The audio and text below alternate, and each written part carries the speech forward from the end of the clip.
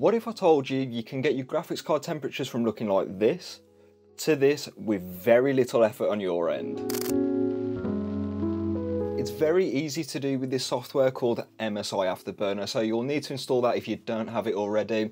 And before you click off, I think MSI After Burner is an essential application for any gaming PC because you can just do so much with it in terms of tuning your graphics card. It's a definite recommendation of mine. While installing MSI After Burner, you will be prompted to install RTSS alongside this. This isn't a requirement for today, but I highly recommend it as it's good for monitoring your PC. As you can find out in a video up there, which also has the installation process for MSI After Burner, so if you're struggling, I recommend that video. So after that short sort of like 5-minute install process, all you need to do is go to your settings in MSI After Burner, go to fan and enable user-defined software automatic fan control. Click apply and that's the fix. It is that easy to get your GPU temperatures under control compared to the stock fan curve. It's, well, as you can see, it's just incredibly easy. And if you're curious, the GPU I'm using for testing today is the RTX 3080 Founders Edition. But regardless of which GPU you've got, whether it's NVIDIA, AMD or Intel, this can be applied to any of those graphics cards. It's not particular to NVIDIA or my 3080.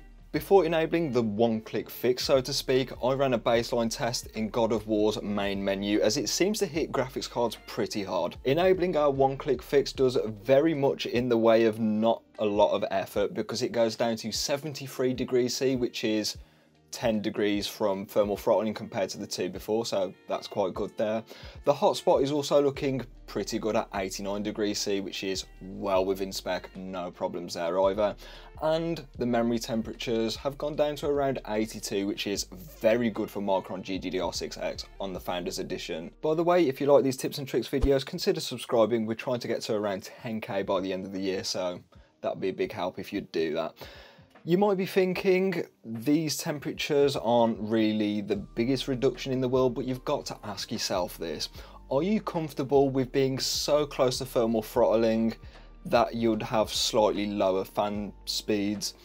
I'd wager most of you aren't. But the fact that this trick or fix, I wouldn't really say it's a fix, but the fact that this one really easy tick box just reduces GPU temperatures by this much is quite big if you ask me. There are some downsides to this however, and the main one is you will lose your idle fan stop on your graphics card, as most GPUs will turn off the fans when they're below sort of like 50 degrees. So when you're in the desktop or you're doing very light work, maybe like watching a YouTube video or something like that, most GPUs these days won't spin the fans as they're just not really required.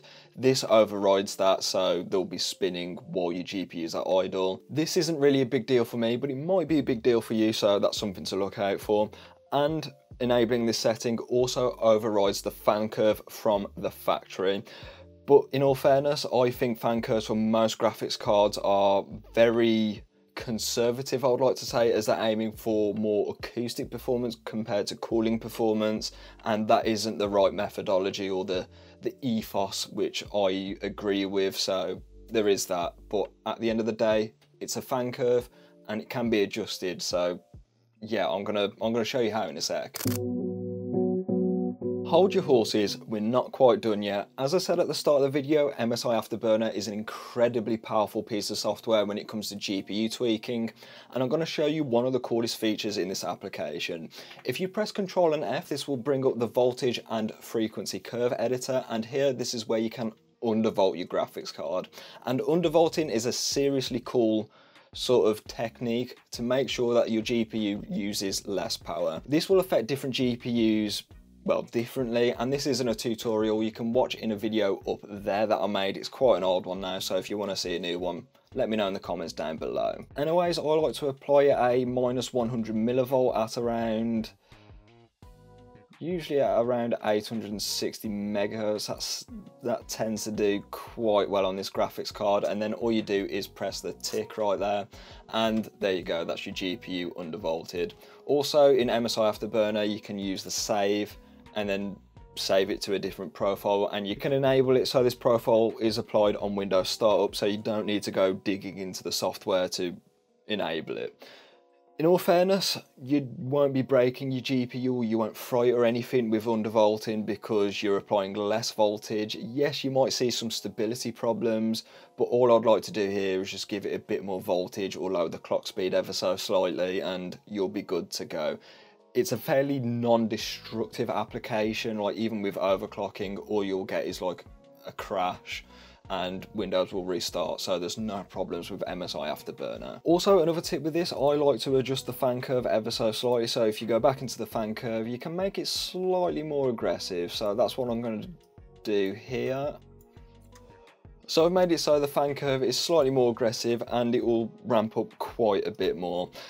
But to be honest, with my RTX 3080, we didn't really see that much of a difference here. The core only went down by 4 degrees C, but in all fairness, it did get down into the 60s from the 70s, so that's a slight win there. The hotspot only went down by 3 degrees and the memory only went down by 2, so it's not a make or break feature, as the one-click fix, I'd like to say, makes the biggest difference compared to stock. So if you didn't want to do any of the undervolting stuff, I really don't blame you, as the one-click fix is definitely the sweet spot here for the amount of time you invest into improving your GPU's thermals. And this is the weird thing with undervolting. If your GPU is thermally efficient like the RTX 3080, you're not really going to see that much of a difference here. But if you're running something like an old Vega graphics card from AMD, you'll definitely see a much bigger difference in temperatures and definitely power consumption as well, as these are not very tuned that well out of the factory. So your mileage may vary depending on the GPU that you're using. But as PC gamers are definitely at our happiest when our GPU is running cool and it's running games well, so I hope you enjoy your cooled GPU, as yeah, the out of the box fan curves are absolutely atrocious on most graphics cards. But if you want to see how I fixed my CPU's cooling, you can watch that in a video up there. With that being said, I'll catch you in the next one.